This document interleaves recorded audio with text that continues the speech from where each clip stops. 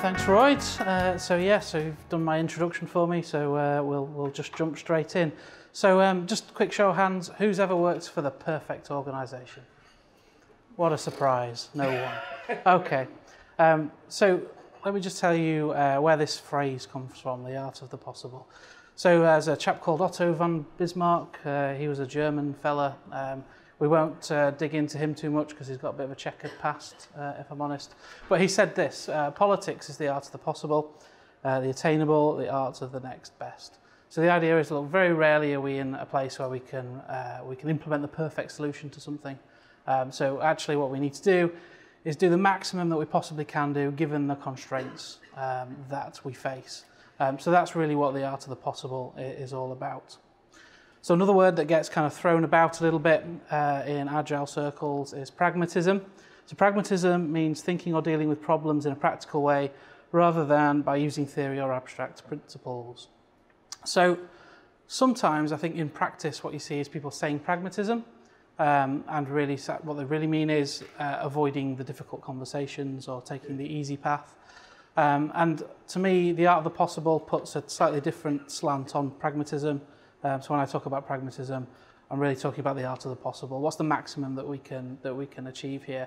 And I think to me, that's what pragmatism should be. So I will also tell you a story.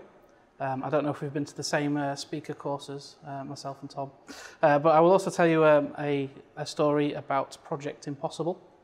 So I'm not going to tell you when or where this happened, but what I will tell you is it's a very, very large organisation. And so as you would probably expect with large organisations, kind of slow to change. Change takes a very long time. And also, we had a hard deadline.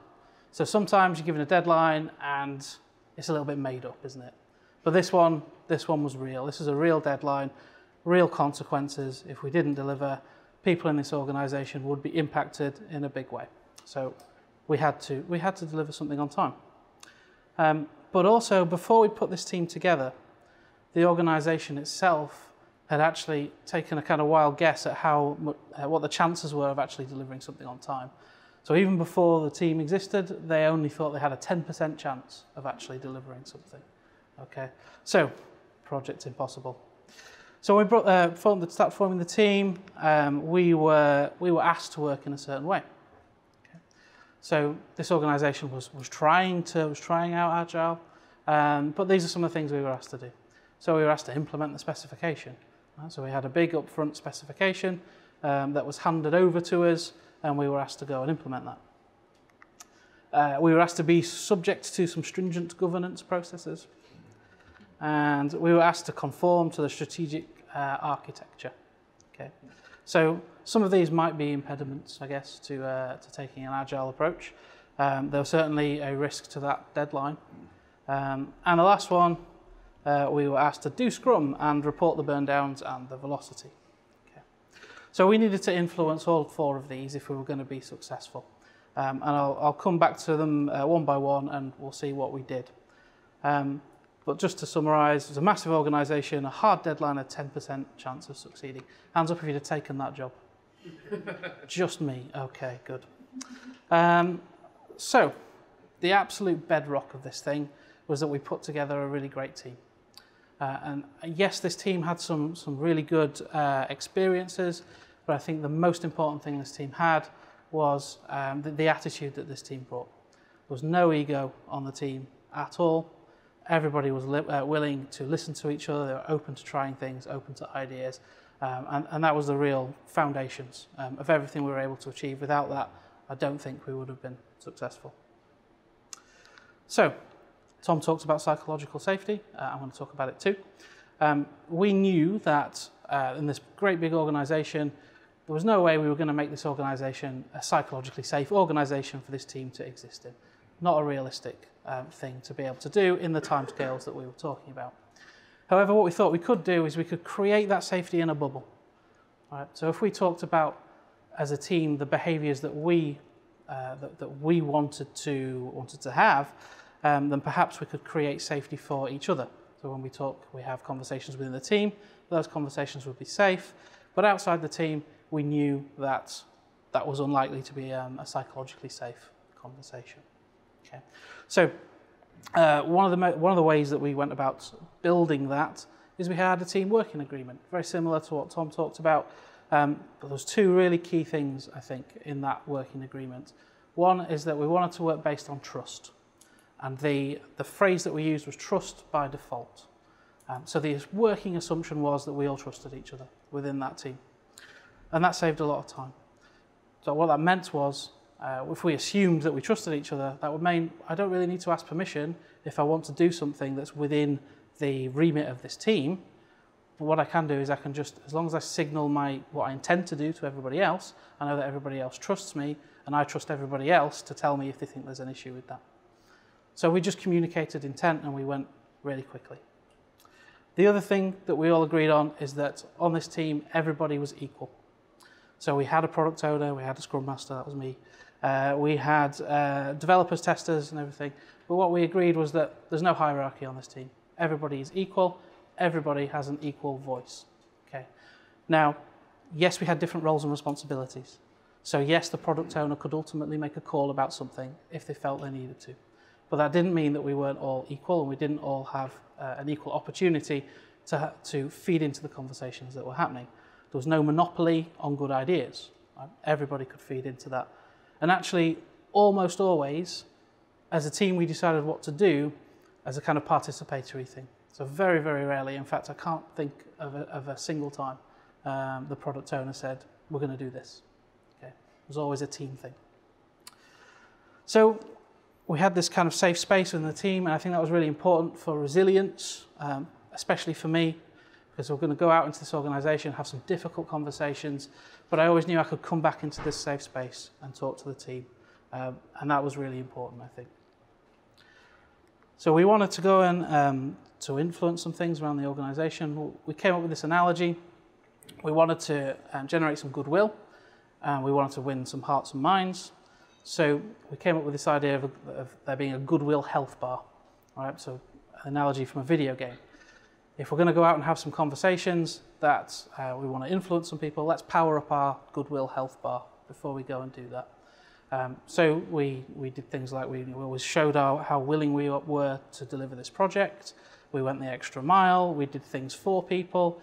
We just helped around the organization. And we just powered up this health bar. And then if we went to have a difficult conversation, we knew that this health bar might take a hit. And then afterwards, we'd try and build that health bar again.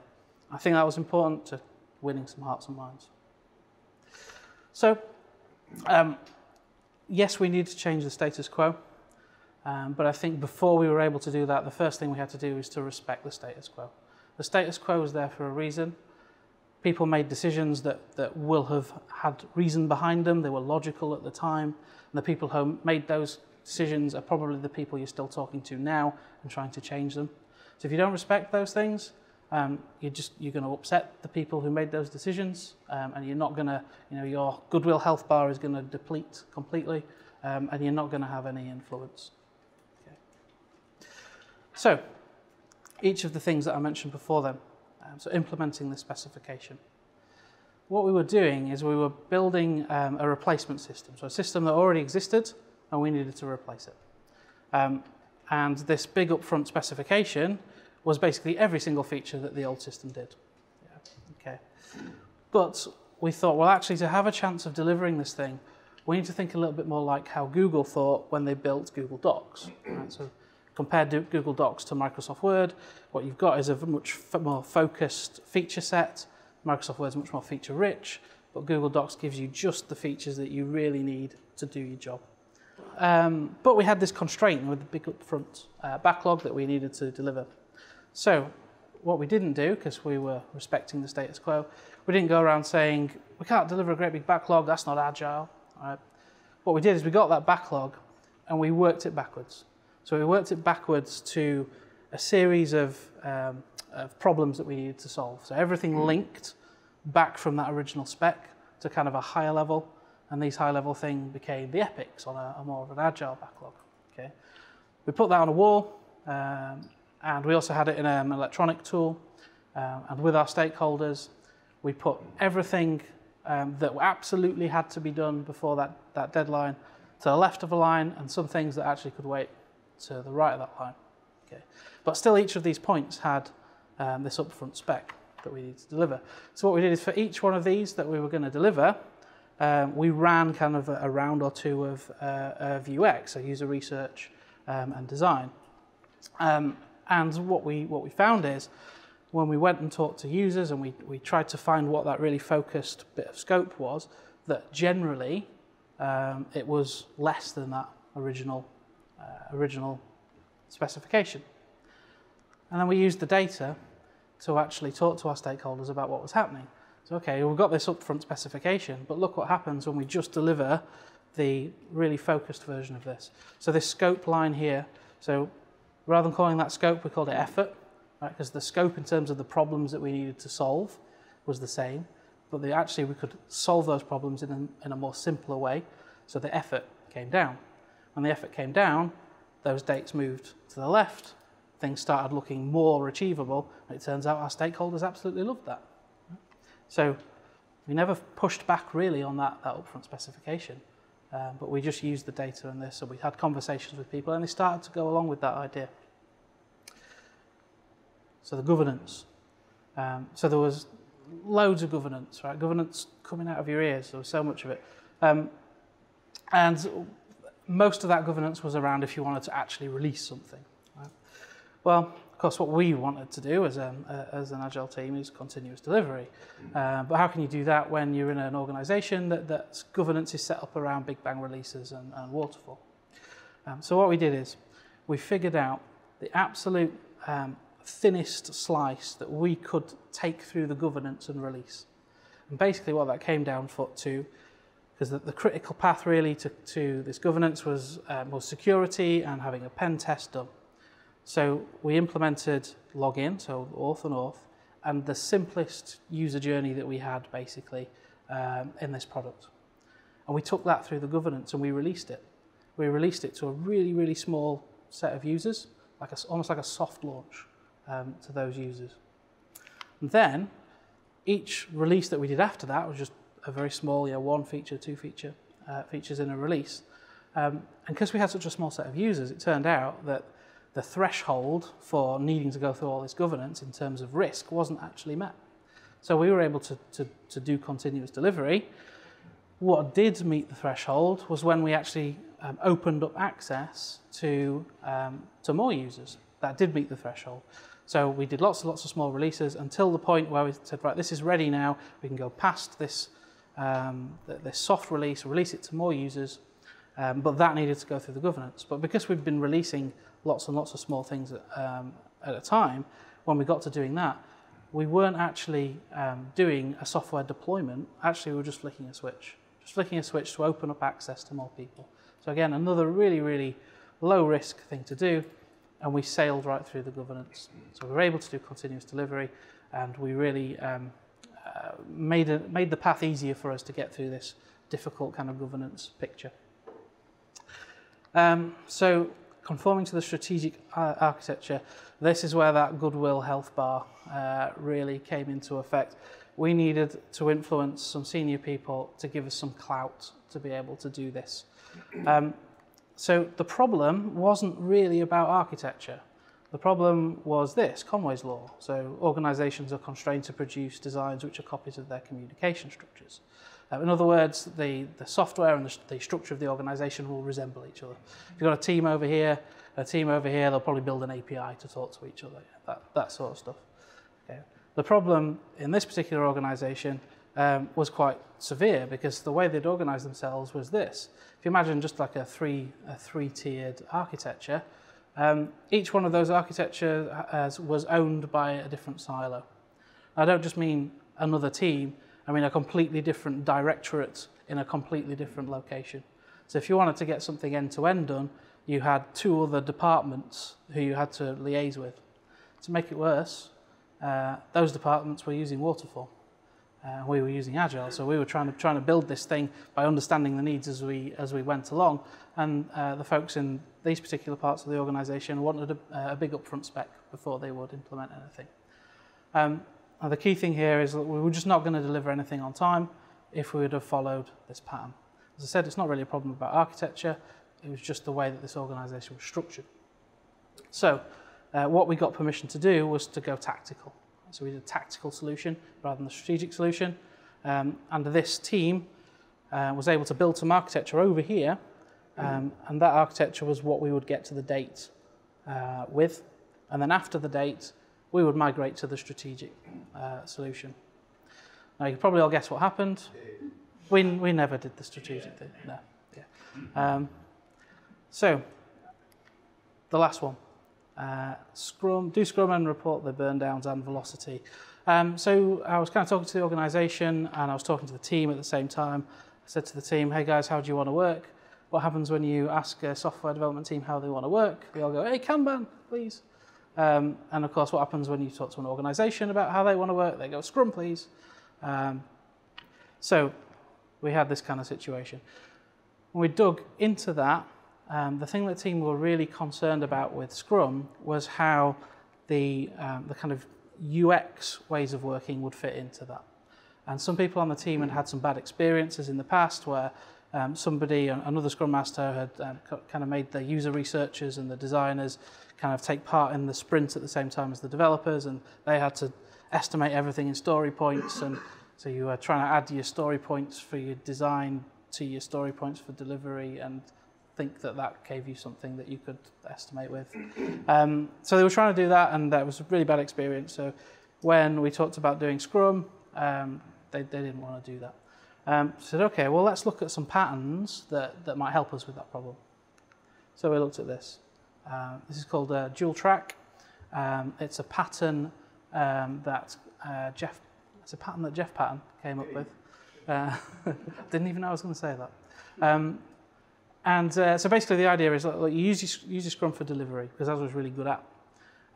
For your UX, you have something which is a pipe basically going into your delivery. And that doesn't actually go against anything that Scrum says, because Scrum says you need to get your stories ready, and that's in the Scrum guide. So it implies that there is some pipeline which goes into delivery. Yeah. And what we had is we had a single board, so we had the top half of that board with UX going across the top of it, and that was just kind of a lightweight process. It resembled Scrum, but it wasn't. Didn't have the same kind of rigor over things needing to fit into sprints and things. And in fact, we started using a completely different cadence for that top level. And then the bottom level was Scrum as you would all recognise it. I could probably do a whole talk just on that. It took quite a while to get that to work, but in the end it worked really, really nicely. But also, what we did is almost like the opposite of what Tom was talking about. So Tom talked about evolving Kanban with Scrum, well, we did the opposite. We evolved Scrum with Kanban. So this is a kind of facsimile of our board. It's kind of like how you would, a standard way of visualizing a Scrum board. You've got your stories, and then a horizontal with subtasks for that story. So the subtasks have their own flow there, they're to do in prog and done, and the whole story moves over when you've done all the subtasks. So we started applying the core practices of Kanban to Scrum. So the thing is with Kanban is that you start with what you do now. So if you have Scrum and you apply Kanban to it, you've still got Scrum. You're just starting to use some of the practices from Kanban. So we were already doing some visualization, but what we figured out was there was an invisible queue that we were never really talking about, and that was deployment. So obviously when we weren't in continuous delivery, that would end up as a massive queue. When we were in continuous delivery, once that got up to 2, 3, maybe 4 stories, that was a signal that we needed to do a deployment, basically. So limit work in progress, see we've got the WIP limit up there, so the sprint WIP brackets 3, 3 is the WIP limit on this particular board. You might also notice there's a green card underneath there. So what we discovered is that with a WIP limit of 3, every now and again you would have one person who couldn't get involved with the 3 cards that were already in progress. So we said, well, a fine thing to do if you're in that situation is do a spike. Pick one of the spikes from the backlog, do that, because that won't add to the testing, the queue in front of testing, basically, which we thought was the bottleneck. So it was okay to do a spike, it was okay to go over the WIP limit, and do a spike. Manage flow. So turns out these subtask things that get talked about in Scrum are really, really powerful, a really powerful way of managing flow. And you can see that just by looking at the board. If you see the little dots that are on the subtasks that are in progress, they're avatars. So that's representing somebody who's working on that particular subtask. On that first story there on the horizontal, we've got 3 people all working on the same story. So we've got the team starting to swarm around that, and the subtasks have kind of helped them do that. Now, subtasks get a little bit of a bad rep because they're a bit of a pain in sprint planning to put together. But what we came to is they almost weren't subtasks in the end. What we were doing was they were almost like activity indicators. So we figured out that most of our stories had pretty much the same activities would happen for them. So there was always some front-end development, there was always some back-end development, there was always a little demo that we wanted to do. So we just kind of almost had this template of subtasks that we just kept recreating. It was the same for pretty much every story. So that saved a lot of time. Making policies explicit is another core practice from Kanban. You can see we've got the definition of done at the bottom of the done column, so that's really explicit. Other things we've got as well, so the width limit, having information around the board that makes it explicit so everybody understands the rules of the road, if you like, for this particular board. Implementing feedback loops. So we use the subtasks again for that. So we started off with 3 amigos, so the idea that you'd have a little meeting just before you do development. That kind of morphed into pre and post amigos, so a meeting just before development and a meeting just after development to show the rest of the team.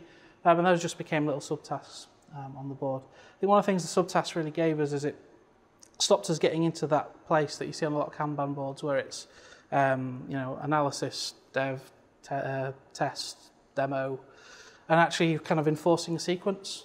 Everything has to happen in the sequence. But with the subtasks, what we ended up with is all of those things happening at the same time.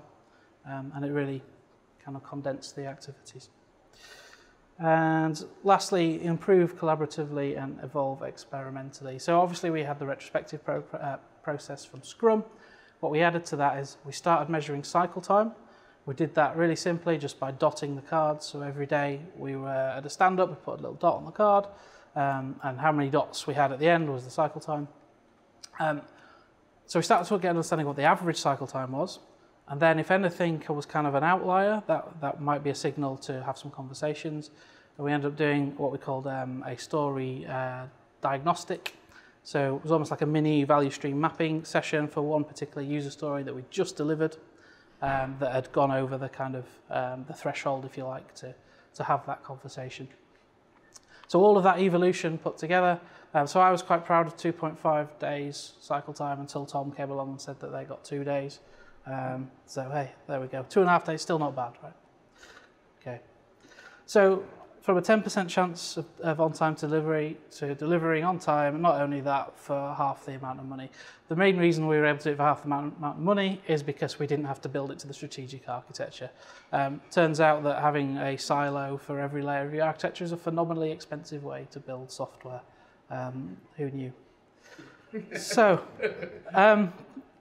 the most important thing, I think, is that whenever we're having these conversations, we were never talking about, we can't do this because it's not agile.